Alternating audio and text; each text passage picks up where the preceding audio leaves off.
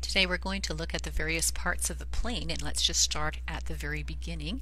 And the very front we have the turbine engine, or sometimes it'll be a propeller, so you'll either have the turbine engine or the propeller, and those are located right here, the turbines.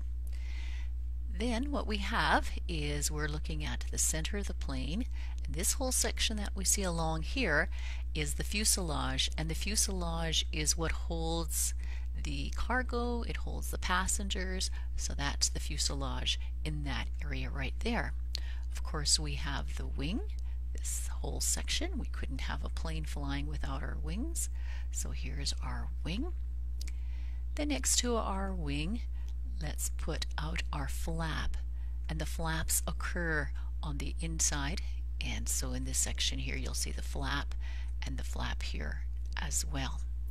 Next to the flap we have the aileron, and that's where the aileron is, right over here, and we have one aileron in this section and one aileron in this section. Next to the aileron we have the elevator, and the elevators occur on the, we're going to add that right away, on the horizontal stabilizer. So let's just put both of the arrows down.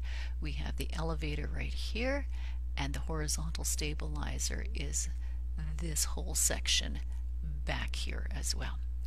Okay, on the very back section we have the vertical stabilizer, and on the vertical stabilizer we have a section called the rudder. We don't have it in this diagram, but it would be right here. So let's just add in some arrows for that.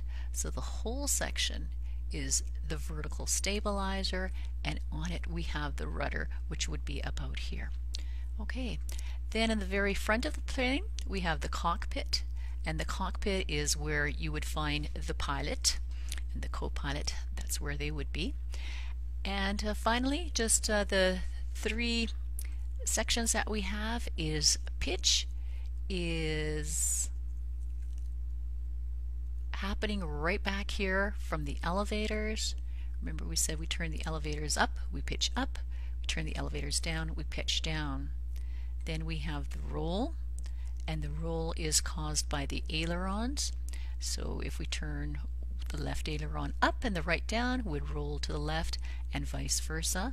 And finally the yaw, which moves the nose of the plane, but it actually occurs right back here. So maybe I'll just move it back in this section because it occurs because of the rudder.